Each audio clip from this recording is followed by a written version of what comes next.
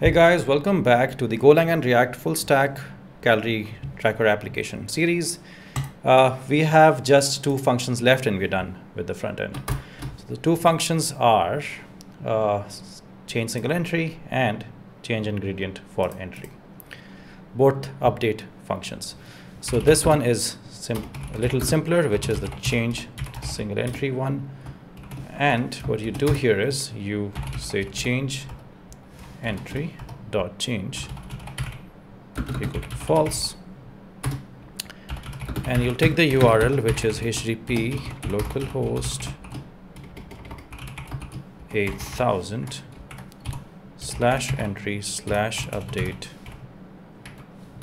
plus change entry.id, and you will use the axios.put method to make the update. So you'll say URL comma new entry, and then you'll get the response. In the response, you'll check if response dot status is 200. You want to set the refresh data to true. That means it will automatically refresh it for you.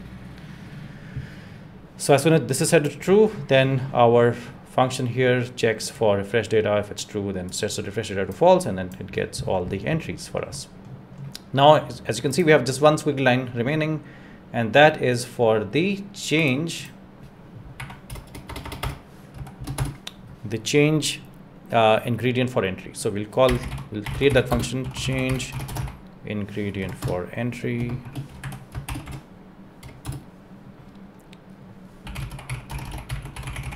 Firstly, we'll set the change equal to false back again. Then we'll use the URL for http localhost 8000 /ingredient /update. So for the update and delete, just add a slash at the end. Okay. So for the updating of the ingredient here, you'll say change ingredient dot id, and then again we'll call the axios dot put method on the URL. And here in this case, you're not passing the entire object, you're just passing the ingredient data, which is in your new ingredient name. Once you do that, you'll get the response. For the response, you'll console log the status, and you'll say response dot status is 200, set refresh data to true. And it's a good practice to console.log the response status everywhere in all of these places. I've just done it here because this is the function that I think things go wrong with more often, because it's just updating just one value, right? Things can happen there. Okay, so everything looks good. We can try to see if there's any issue. We can do a quick check, and then we will here it's model. And then we will try and run our program. Sorry, there's model is already there. Okay. Then we'll try and run our program, and we'll see what happens. Okay.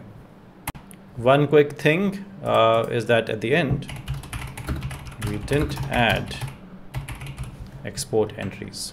And this is why we were getting a small issue here, the small line here. Now it feels okay. Now we can try running our program.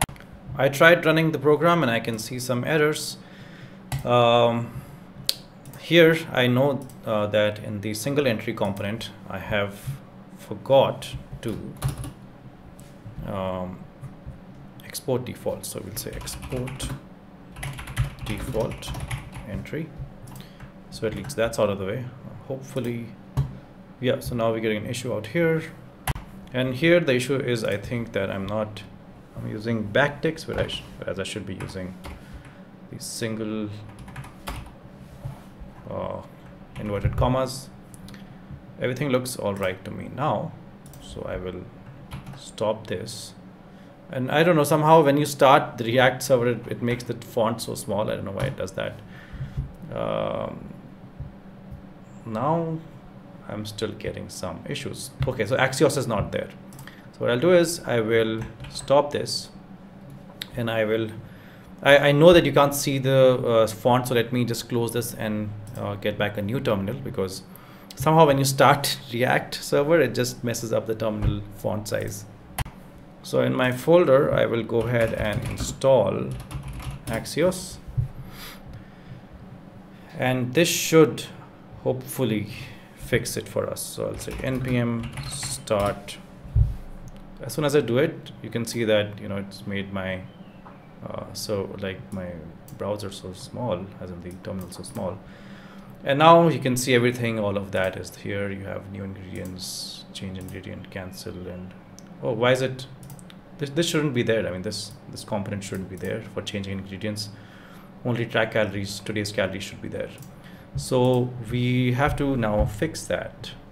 Okay, so I have found the issue in the code. It's because the modal where we were changing an ingredient, right, which is the one that is showing up in our browser, the one for change ingredients, right, this one, it's showing up by default because this modal is getting ended right here, whereas it should actually end after the body has ended, and only then the new modal starts. So now everything is fine. So if I track today's calories, this whole pop-up shows up. I can create new calories, and those entries will show up here. I'll have to start my Golang server. But everything will work perfectly fine. What I will do now for you is I will test this code. I will put it on GitHub, and then you run it, and everything will work perfectly, just as it did in the demo when we started off this project. And I will now take your leave. I have a long day ahead. I have to start my office work. It's early in the morning. It's about, I think, 6 or 7 right now. I'm not sure. All right. Thanks a lot for watching, guys. And I'll see you in the next video. In the next series. Sorry, this series is over. In the next series, I'll see you.